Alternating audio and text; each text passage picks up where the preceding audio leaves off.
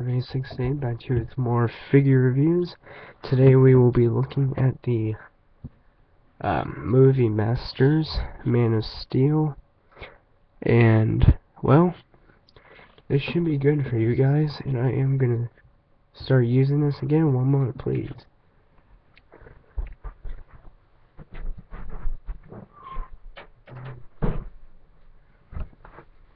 Well, sorry about our delays. I have delayed a little because of, well, let's just say recent technical difficulties, literally.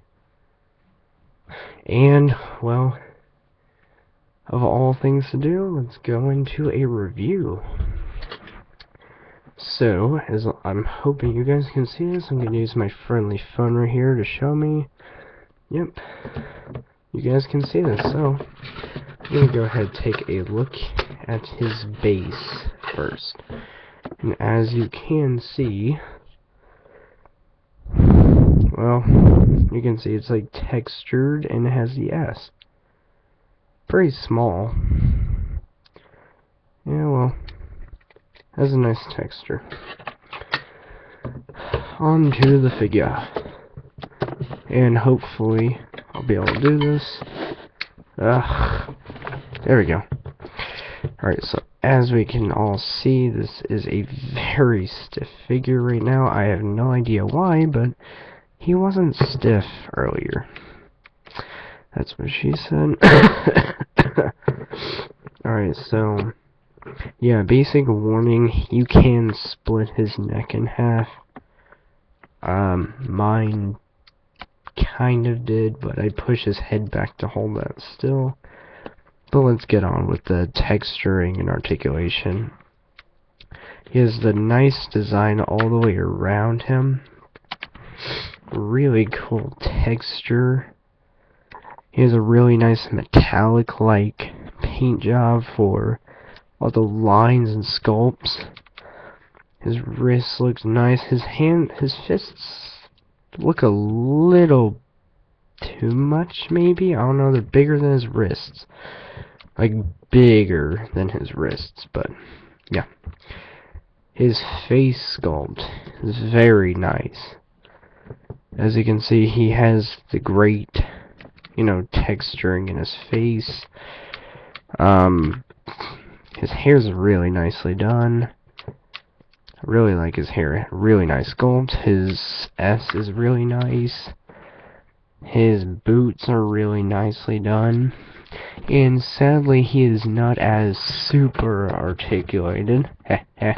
Finally got a freaking thing for that. But yeah, he's not super articulated as other Movie Masters figures like the Dark Knight.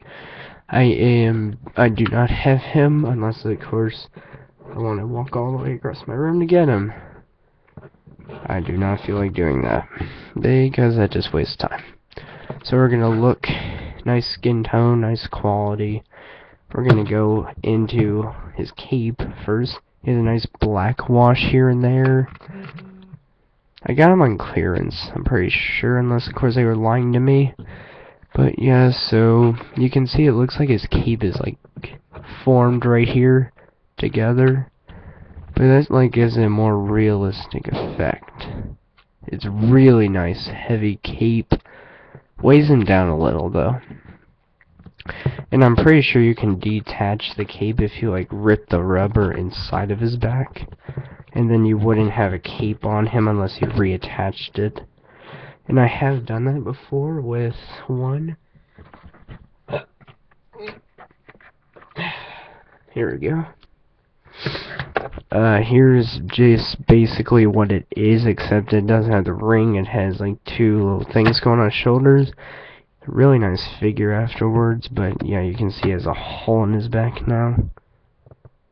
But all you have to do is attach it to his head, and then, if you can see that, all you have to do is plug that in there. Then, it looks like it. And the only reason I did that is because his cape is huge.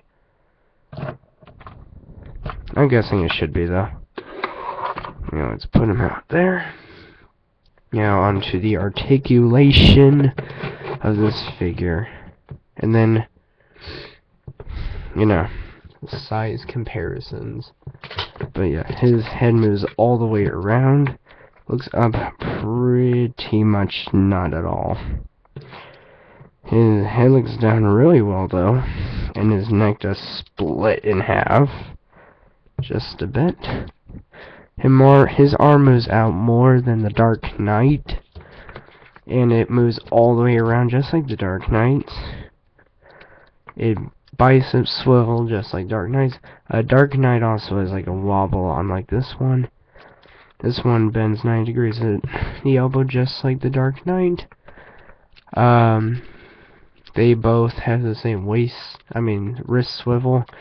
They do have waist swivel, but he does not have the Dark Knight's chest, ab crunch.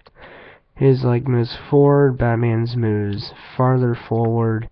His moves back a little, but that warps some of the back. His legs move out, Dark Knight's move out more. Swivels here just like the Dark Knight. Bends at his knee. Dark Knight bends more, I believe. His ankles move forward and they move backward. The Dark Knights move a little better. Otherwise, completely even, just blindly in sight of me. So yeah, would I say get this figure? Plus his legs get a little weak. Would I say get this figure? Yes, definitely get this figure. I did just get him the other night.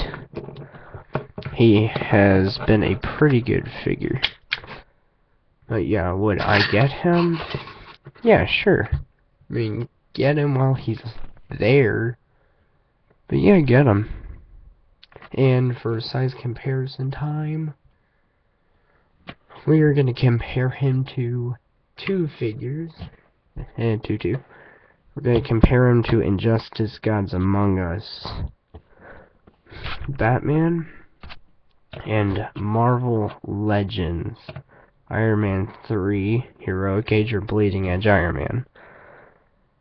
And he works in pretty good scale. I mean, sure, he's freaking taller than both of them.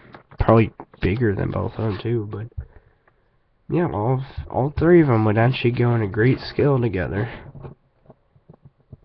And, well, yeah, so great scale. I would say, if you really wanted a good selling figure, I would say either go with a nice, more shiny design like this one, or a completely metallic design like him.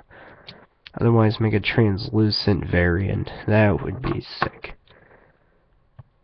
But yeah, thank you for watching. Rate, comment, subscribe, like if you like it, and I'll see you all later. Goodbye.